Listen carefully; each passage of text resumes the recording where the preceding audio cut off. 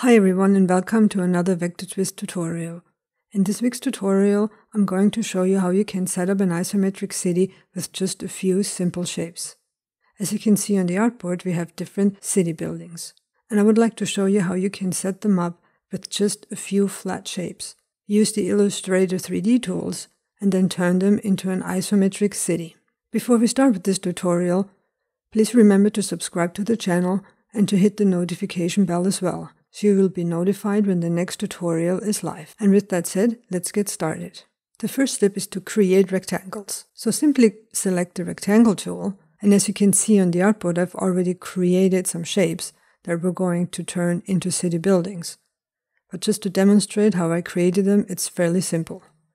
So use the rectangle tool, choose any fill color, I choose a light gray, and then simply drag the shape onto the artboard. It pretty much depends on the size of the buildings you would like to have. They can be thin and tall, or wide and thick. So keep continuing drawing these buildings or shapes on your artboard until you have the city look that you like. If you would combine several, simply use the Pathfinder tool. I'm going to show you quickly, so create a shape, create another shape. You can select them and use the Align tool to align them, and then simply open up the Pathfinder panel and use Unite. It's really pretty simple. So I'm going to delete this and then choose the ones I've already created. Now in order to apply the 3D tools to the shapes, select all of your shapes and then under Object, choose Group.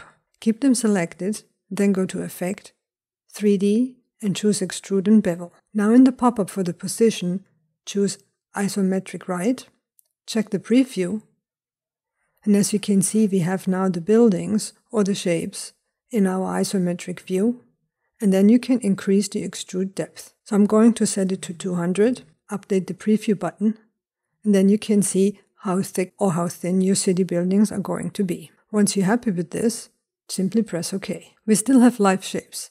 That means you can alter them, since the 3D effect tool is a live effect. If you see little jaggedy lines, simply switch on the View Preview on CPU, and then you get a much smoother look. When you select it, you can see the shapes in front view, where we applied the 3D tools. Now you could simply create a copy to the front, and then you can switch your shapes by going to Object, Transform, and then Reflect.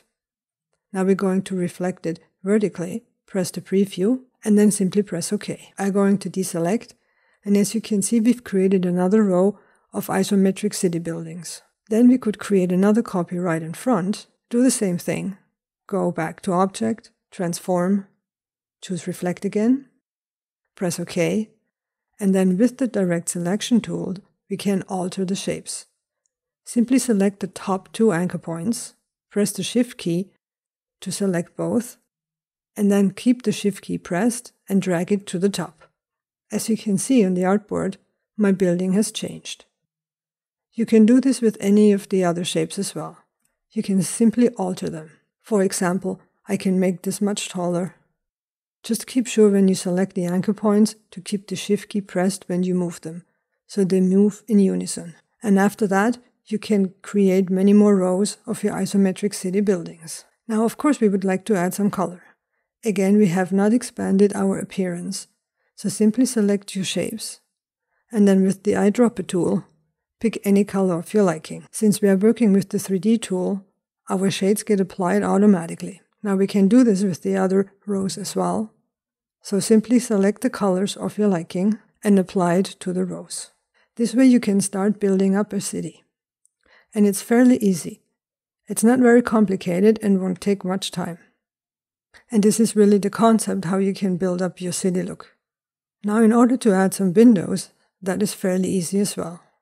We just have to create the windows themselves and then turn them into symbols, and then we can use the 3D tools again. So let me simply show you. So select the shape, open up the Appearance panel and double-click on your 3D and Bevel tool. In the pop-up, reselect Preview and then click on Map Art. Here in the Map Art, we want to add a symbol. Now first we have to create the symbols, and then they will show up in the drop-down. But this is the step, so you can start right away if you already have symbols that you want to apply to your isometric buildings. So I'm going to cancel, and I'm going to first create the windows. Now for this example, I'm going to pick a light orange and then simply work with the rectangle tool again. I'm going to create small squares. Let me zoom in.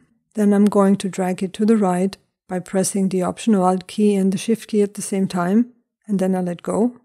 I don't deselect, and then press Ctrl or Command and D on the keyboard to repeat the step. Same I'm going to do with the top row, and then repeat the duplicate step. After that, I'm simply going to create a group, and then open up the Symbols panel and drag them into it. I'm going to call it Window 1. Export type, I'm just simply choosing graphic. I'll keep it a dynamic symbol so I can edit it later on, and then press OK. Now if I zoom out, I want to apply this symbol to my 3D isometric building, and I would like to apply it to all of them. The next step is a little bit tedious, but let me show you how it works. I'm going to reselect 3D isometric building. Open up the Appearance panel, double-click the 3D Extrude and Bevel, and then check the preview, open up Map Art, and from the symbol drop-down, I'm going to choose the one we've just created called Window 1. I'm going to select Scale to Fit, and then I'm going to click Next up on the surface. As you can see, we have 65 surfaces. We applied it to the first. Now if I cycle through the other surfaces, you can see they are getting highlighted with a red outline on my artboard. Just keep clicking until you see the front again. Now I have to cycle through my window, and if all of a sudden you do not see an outline again, just move your window. It is most likely in the back. As you can see, I've highlighted another surface of another building. Just keep clicking until you have the front again. Then again, on the symbol, choose Windows 1, Scale to Fit, and then you can simply press OK. As you can see, this is my finished city setup. I have multiple windows. I have not expanded anything. Just to simply show you, I'm selecting my first front row. I open up the Appearance panel, and then I'll double-click.